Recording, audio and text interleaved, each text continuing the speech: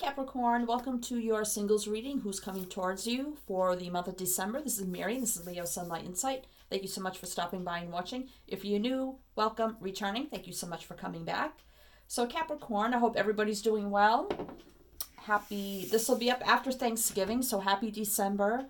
Happy early Christmas, I guess, here. So this is intended for whenever you see this, till whenever. So we're going to see what comes out here, who may be coming towards you. You have to be single somewhat. I mean, you can be dating somebody or just not committed in some way. So we could get the energies of somebody you already know or somebody totally new. If it resonates with you, with somebody you already know, but you're not in a relationship or exclusively dating or committed, then it could be your reading.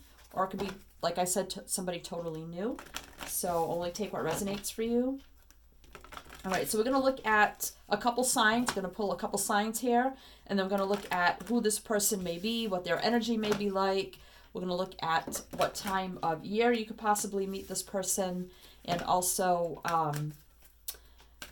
where and when, how you may meet them. Okay, so we have Pisces. And we have Jupiter, which is Sagittarius. So we have Pisces and Sagittarius here. So a couple signs. Water sign. Sagittarius is fire. And Jupiter is all about luck, expansion, faith, hope, optimism, spirituality, joy, prosperity. So that kind of energy. So that's kind of a good energy. So we'll see what we get here. All right, Capricorn, singles. I do consider all my readings timeless, even though they're dated. So if you'd like to check out my channel, please feel free to do that. Okay, Capricorn, singles. Capricorn, singles. Let's see here. Capricorn, singles. Oh, I guess that's it right here. What is the energy of this person coming into you? Oh, we have somebody here falling in love or making a serious commitment to someone, forgiveness in the resolution of a problem. Don't give up. Your relationship can be healed. So this is someone who works well with other people, who is a loving, compassionate, caring, nurturing, giving kind of person. They may be emotional, sensitive. They could be intuitive also. And they're not afraid to work out problems, work together, come together with people. I feel like they really appreciate the people around them, their family, their friends, the bonds, the ties they have with people, and that kind of energy. They really treasure and value all their relationships of any kind. So it's kind of a good energy there. All right, so let's see.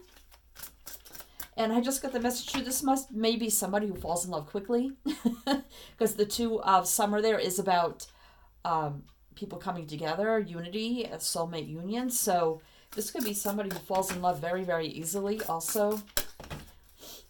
And that is water energy. So Pisces is water. So that is their energy. So let's see what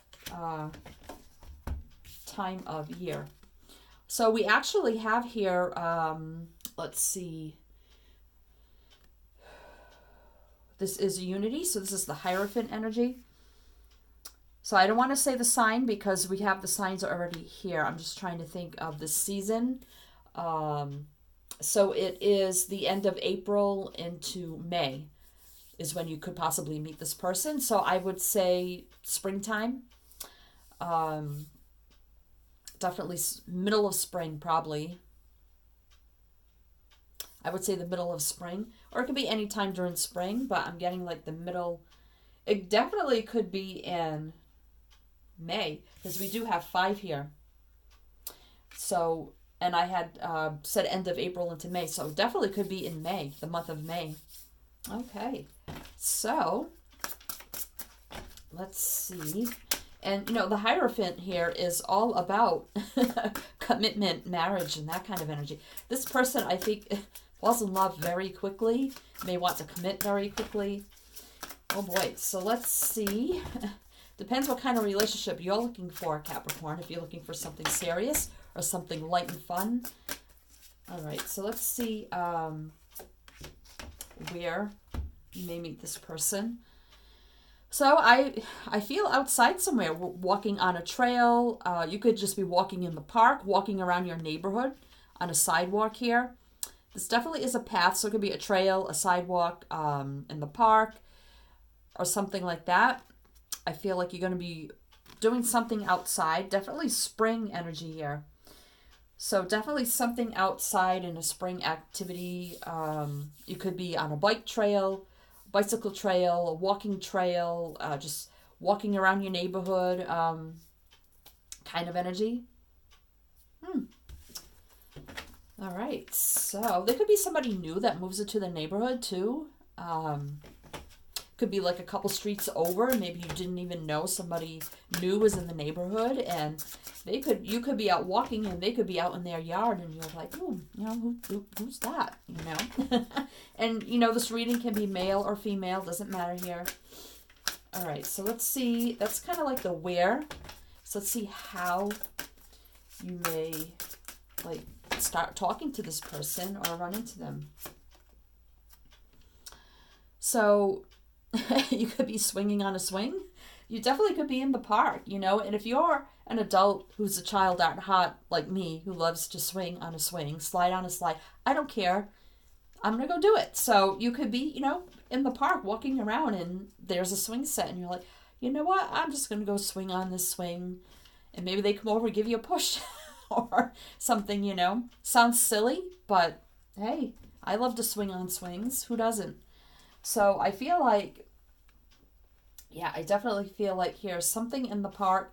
Could be doing something, just something fun in the park. And they're there also, and that's how you kind of run into them. They may maybe watching you, you know, having a good time in the park. And they may just come over and start talking to you. Wow, okay. So if you go to the park a lot or something like that, pay attention to the people around you. And I'm also getting, well, this is springtime, so you wouldn't be swimming, but I do see water here. So,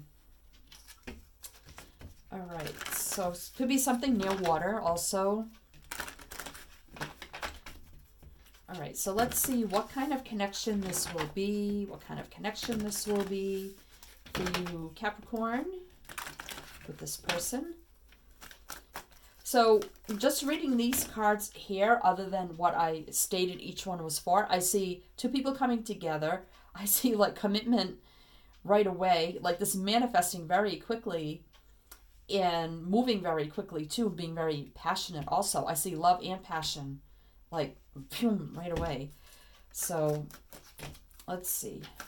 What kind of connection could this be for Capricorn?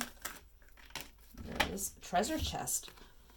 An unforeseen windfall of new abundance comes to you now. So this is going to be like, this person is going to be like a secret treasure.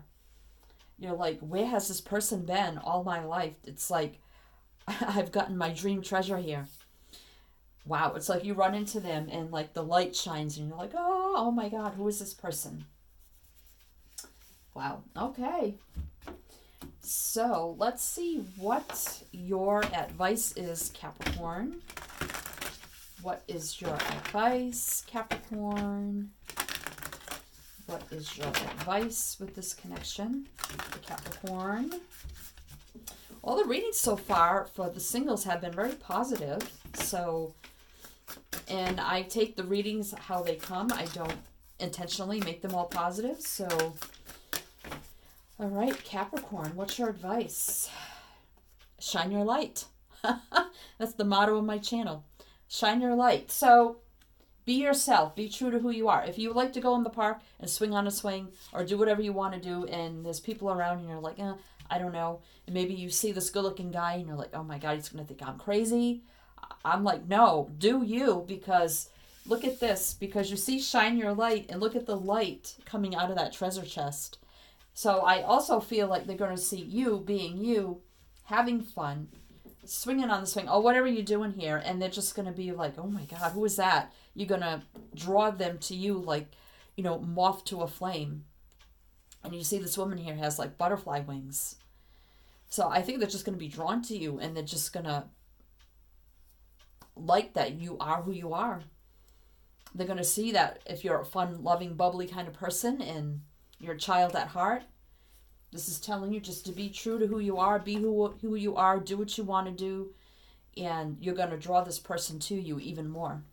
Wow. All right, Capricorn. So let's get some tarot on this. Let's get some tarot on this for Capricorn. Capricorn. That just amazes me how Shine Your Light came out, and look at the light shining out of this treasure chest. Wow. Can't make it up.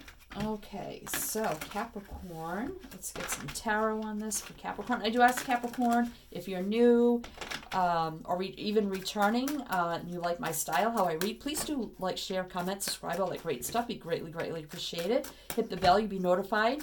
I do 4 readings a month, all different, so you don't miss out on that. I do bonus readings for all signs. You can check the description box below.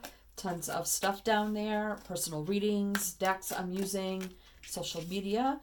And I just want to say thank you to everybody who supported the channel in any way. Thank you so much. I couldn't do it without you guys, and I really appreciate any kind of support you give the channel. All right, so let's see, we got 5. Let's get a couple more. All right. Let's get more information on this, Capricorn. Let's see. So we got the 5 of Cups energy. So this is sadness, loss, hurt, loneliness energy.